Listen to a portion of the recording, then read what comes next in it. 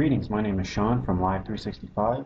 I'll be going through a video tutorial showing you how to relist your station when it's delisted for DMCA compliancy while broadcasting in basic mode. What you'll want to do is pull up your email stating that your station was delisted for the DMCA compliancy. So I'm going to go ahead and pull up my email here. This is the email that you receive. Usually has your username and what the violation is. Here, as you can see, it says too many tracks from a single album.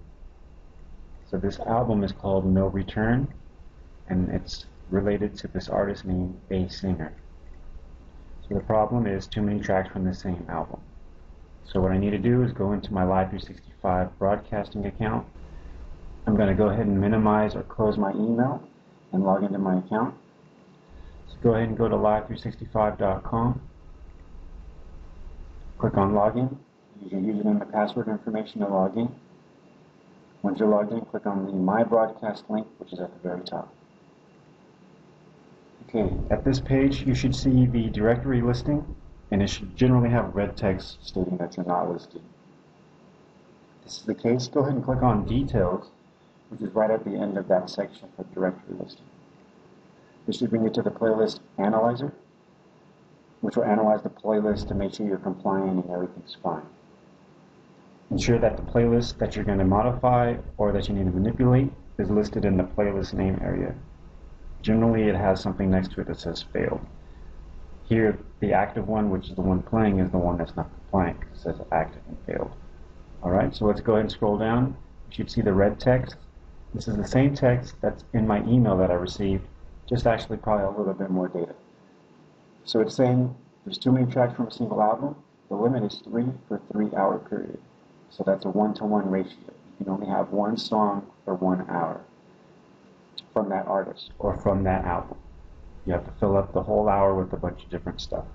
So here what I have to do is ensure I have a certain amount of albums from No Return, or called No Return, from A Singer.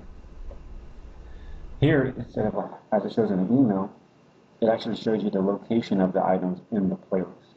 So number 4, number 12, and it said number 25, right? So put the check next to the box next to those items. There's only those 3 on this page, 4, 12, 25. Once you have them checked, let's go ahead and click on the Remove from Playlist. It's going to ask you to confirm. Go ahead and say OK.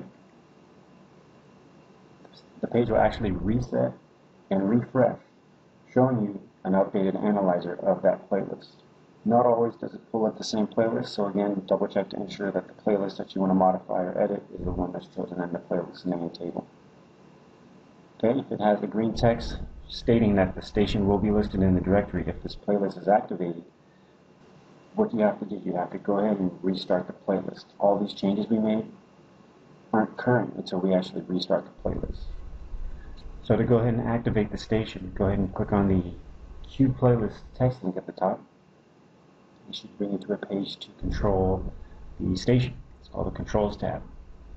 Go ahead and ensure that the playlist you just modified and corrected is listed here and chosen. Once that's selected, choose Start Broadcast, which is the yellow button in the middle. The page will refresh. You should see a confirmation at the top stating that the broadcast has been started.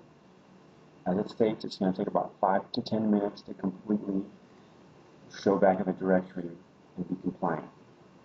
Go ahead and click the broadcast status page. As you see, it still says not listed, but we just saw that notification and confirmation saying it's going to take about 5 to 10 minutes. So give it some time. The station will automatically start streaming and make you compliant again. This concludes our video tutorial on how to make your station compliant and relist it when being delisted in basic mode. For more information, visit the link in the description box below.